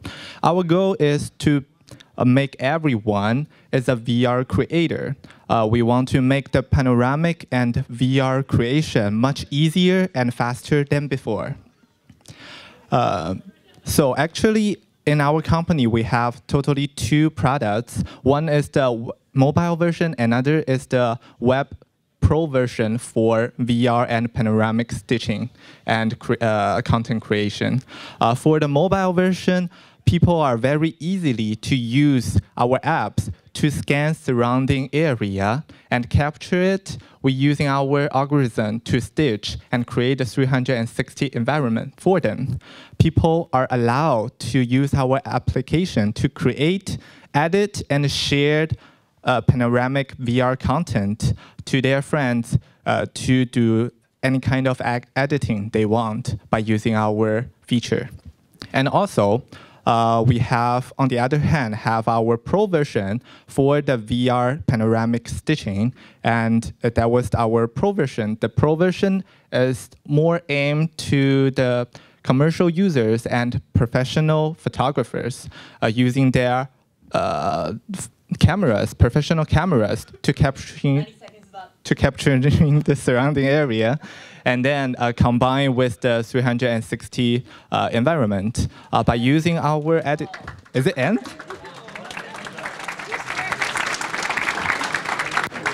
Thank you, Aaron. It's so fast. Alex is on it, man. All right. I would have given him more time, but that's it. Judges, are you ready for the next one? No, Charlotte's not ready. Oh, you are? Okay. Lucas from Biointeractive Technologies. Here you go. Can everyone hear me? Yes. Yeah? Okay. Perfect. And go. Okay. Lucas here, CEO of BIT. When I'm playing games in virtual reality, my hands are occupied, holding controllers that limit my ability to interact with objects naturally or signal to other players. And that's a big problem because the ultimate goal of virtual reality is for the end user to be unable to distinguish between the real and virtual world. Our product is a wearable that tells us what your hand is doing in real time. That actually solves the problem of interaction because you can interact with objects naturally. Our competitors are handheld controllers that occupy the hand, camera-based systems that require you to place your hand in front of the camera at all times, or Mayo, a band that reads electrical signals from the forearm, so its accuracy is limited and its location non-intuitive. So our solution is unique because it is accurate, hands-free, camera-free, and located at the wrist. And we've actually captured that with our IP, forcing others to work with us if they want to pursue similar solutions. And the TAM for the controller market for VR AR is projected to be $1.6 billion with a growth rate of 45% year over year. And some of our traction recently has been NASA VR Lab has requested and received alpha prototypes this past summer. Facebook Oculus has placed a purchase order and meeting request. And most recently, the two major OS companies in the world have reached out to us. So this would be a great time to come talk to us if you want to be part of the new journey of expanding human-machine interactions. Thank you.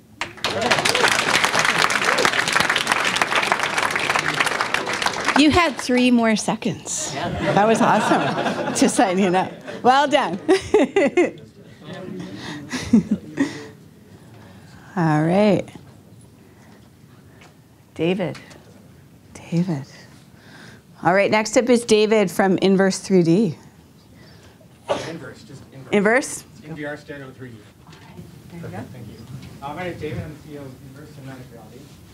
We are a content producer, a developer in new emerging content. And we're basically looking to merge the gap between world building and telepresence using reality capture. And so through 8K, what we're using right now, 8K, stereoscopic 3D VR 360 capture. We've got a pipeline to produce content that we can deliver to Gear VR or to Steam or to a number of other platforms for content distribution. And we've been able to leverage some really amazing partnerships with some music festivals, which is our target audience right now is sort of millennials in that music festival market. With 2 amazing partners right now with Pique Sound, which is a speaker manufacturer out of Calgary, and then Shambhala Music Festival, which is a sort of Burning Man of the North. And we've entered into long-term partnerships with them in order to reach our goal, which is this sort of 5-year goal of just making 3D 360 video now, but making the holographic walk-around reality captured experience in under 5 years. And it's aggressive, but it will allow us to have a market with both VR people who are experiencing the festival outside of the festival, and AR people who can maybe experience what is the wearables at the time, to interact with people who aren't there yet. And it's an ambitious goal, but it's sort of what our partners have bought into, and we hope to address it through our distribution channel, which is broadcaster Verizon on all handsets in the US. Thank you, David.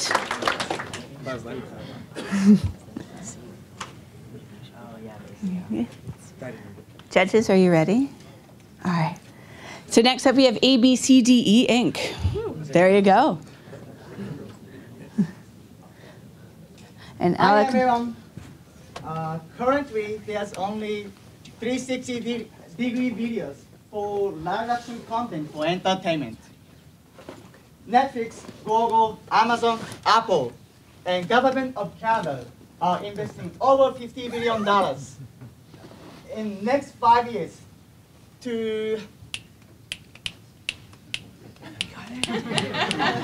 oh my god to transport content management in the digital space and entertainment industry.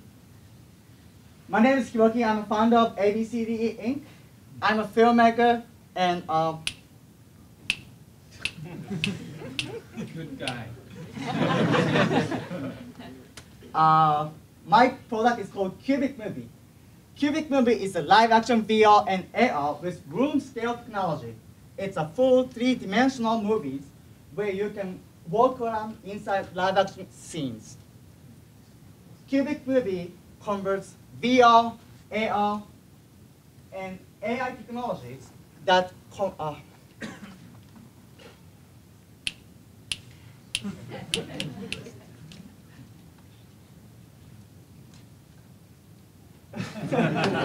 It's hard. Sorry. That's okay. English is kind of hard. Thank you very much.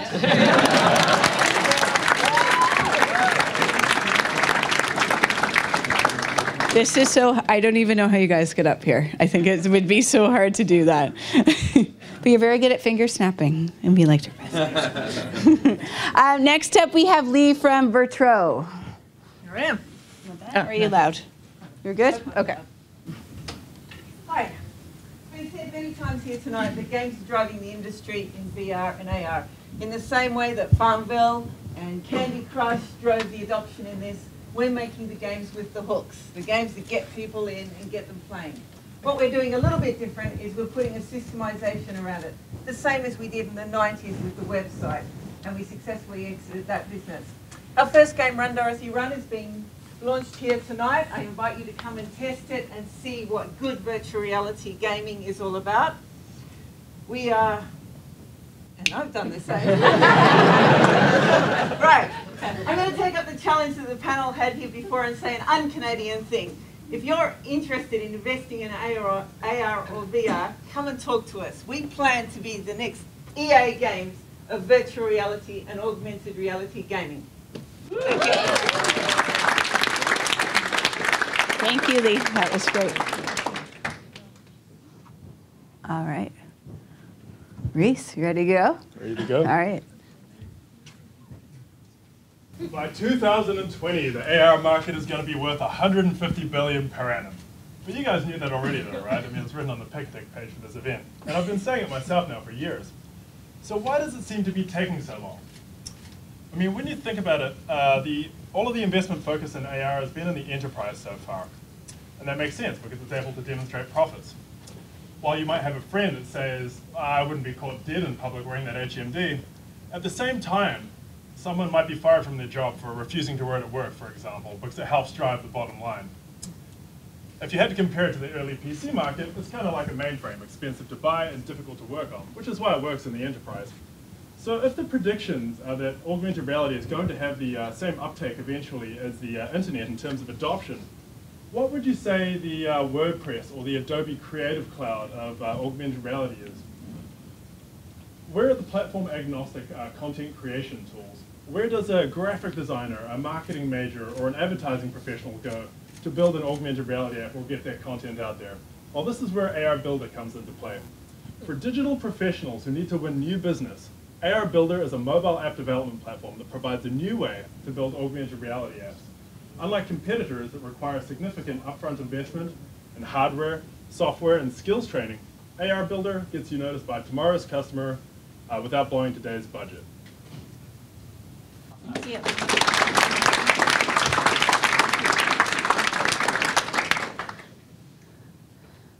Angela. Hi. Do you need the mic? Are you okay? I'll take a mic All right. just in case. Angela. I don't know how loud I'll be.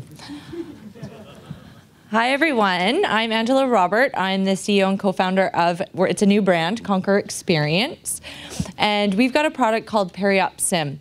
And you guys probably have heard of when a surgeon is in the operating room and they're waiting for the right instrument, they need the nurse to pass that instrument right away. Sometimes they have a patient open up, they're doing some, very intense surgery, and many, many times the nurse that's working with them does not put the right instrument in their hand at the right time, and sometimes they'll hand a blade to the surgeon and cut their hand, which is a horrible thing to happen in surgery. Our product, Periop Sim, teaches operating room nurses what instrument to hand to the surgeon in surgery, so they can practice safely and they're not learning on patients. Now, we built our VR version before we built our commercial version on the iPad, but we knew we had to wait for the hardware to become available. So in that time, we've been spending time basically getting the market ready, testing the market, getting our traction and customers. We have over 26 hospitals. We have over 300 nurse subscriptions, 25 pieces of content. We've signed Johns Hopkins and several hospital networks. What our goal is and what we're raising money for next year is we're doing a big launch in January at the Medical Simulation Conference that we won an award last year. And we're going to be launching our VR beta with 3 strategic partners, 2 I can't talk about yet, and 1 is the Association for Operating Room Nurses. Come see me for a demo. I'm at the back. Thank you so much. All right, Mythical City. Oh, right there. Thank you. There you go. Hi. You're good? Hello. So I've got notes, so hopefully I won't forget what I was saying. So my name is JJ, and I'm the founder of Mythical City Games. We are a VR development studio based locally here in Vancouver. And we focus on producing very immersive, creative, and intuitive VR experiences. So today I'm not going to pitch a game concept, but instead a new way of rapid prototyping and testing VR game concepts. So in 2018, we plan to launch 4 early access VR games and work with our audience to focus on the ones that develop the most traction. We're an experienced team of VR developers, and we've got 3 premium VR games under our belt, and a total of 7 games launched since 2011. Last year, our first VR game, Snow Fortress, was featured by HTC as their official demo at Microsoft and GameStop stores across North America. This year, we ported one of our existing games, Battlefleet 2 VR, and ported Snow Fortress to PSVR, and launched a new game called Skytropolis, which is the world's first VR city building game that's a full-featured city builder. And we are asking for a $400,000 US investment for publishing these 4 games in 2018, and to establish Mythical City Games as a leader in immersive, intuitive, and creative games. Thanks, JJ. All right, 2 more. Danny, Precision OS.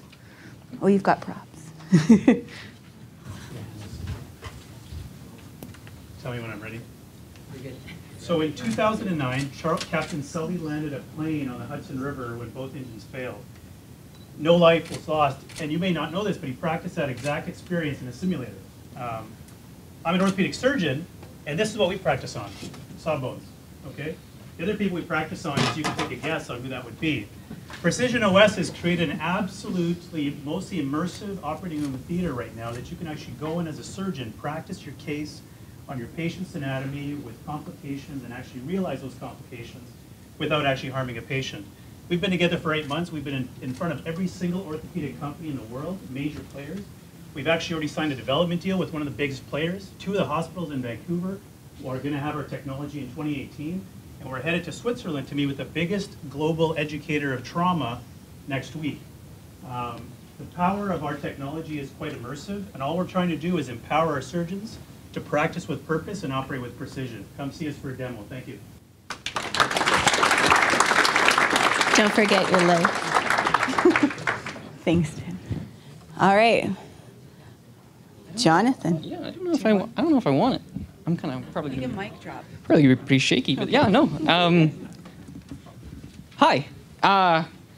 So why does VR gaming kind of suck? You look like a fool.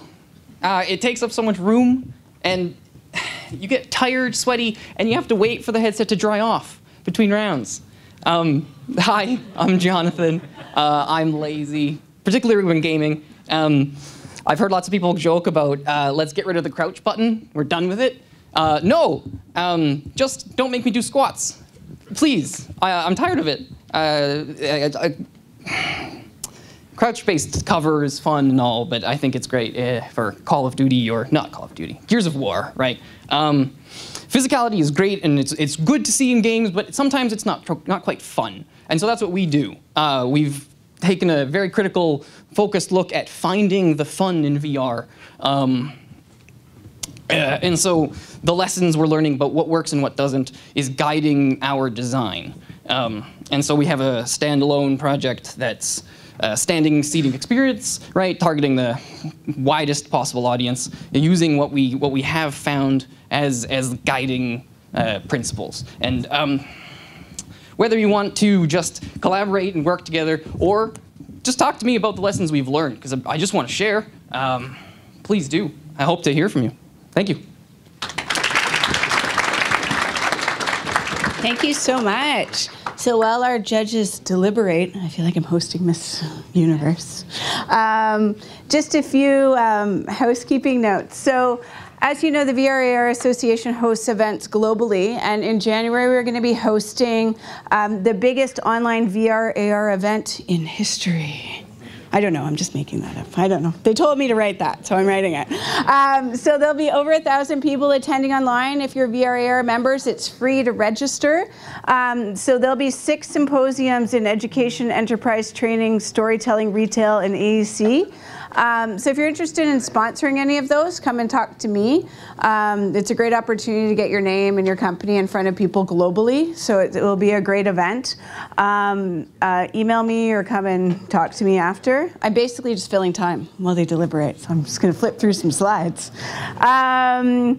If you're not already a chapter member, come and talk to anybody that's on the board. We are the fastest growing chapter overall. No, we've grown significantly. There's 45 chapters around the world, so if you're not a member yet, you get great discounts at events. You get the ability to be a member of some great committees and just represent well in VRAR. Some of the global members we have, you can see all the fancy logos there. So Google, Samsung, it's a great way to network with lots of people that are in the space globally. And these are all of our Vancouver City chapter members. So if you don't see your logo up there, also come and talk to us, because we'd love to have you on board as a member. You can also have individual memberships and startup memberships, and we'd love to have you on board. We're hoping to do many more events like this, and we'd love your input in what you'd like to see in Vancouver of topics. So you can come for that. Do they look like they're ready? All right. And here's our awesome VRAR Global Hub. So even if you're not a member, these are all the companies that we have gathered that are working in the VRAR space in Vancouver. If you are working in VRAR and you're not in there, please come talk to us, because we're using this globally to promote our city. We're using it with government agencies. So we'd love to have as many people involved as possible in this. I don't know how many more slides I have. Hey, that's a good-looking team. I don't know. So these are our board members, and tonight we wanted to also welcome James and Charla, who are our 2 newest board members as well. Woohoo! Yay! Yay, BCIT and Microsoft. And I'm not gonna congratulate them because I don't know. So there's VRAR demos tonight by BCIT, Precision OS, Motive.io, Virtro, Conquer Mobile, or Conquer Experience, and Bio Interactive. So please make sure you check them out. They're amazing, all of them. We're just gonna wait awkwardly for the winners to come. The winners tonight get one-on-one consultation time with Launch Academy, someone like Tom, and other investors, as well as tickets to Traction Conference as well. So we'll just go over here. I'm not going to tell jokes. They told me I should, but I'm not going to. How are you guys doing? What's going on over here? Oh. Anybody else? Dan, do you want to say something? I don't know. I'm just pointing people out. It's actually anonymous. Okay. Yeah, we need for 3? Who would like to announce them? Because people are really tired of hearing me. Nancy. Okay. You want to announce? Come on up. Yeah, you should. Oh, what? Everyone's tired of hearing me. Really. Nancy from the VEC. So I'm Yay. saying the top 3, right? Yeah. Okay. Oh my God. Let's get a drum roll. Yeah. Woo! All right. Sorry, you guys. That was good. We have Precision, Conquer, and Bio Interactive. Woo! Congratulations. Do you guys want to come up? Come up. We should take a picture here, right? Photo? Yeah, photo. Photo op. Yeah, photo op. All the winners, please come up.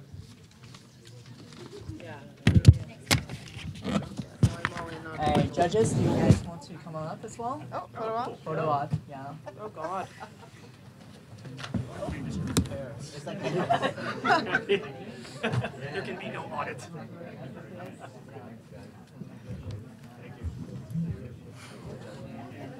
Thanks for taking the time to chat. Thanks for taking the time to chat.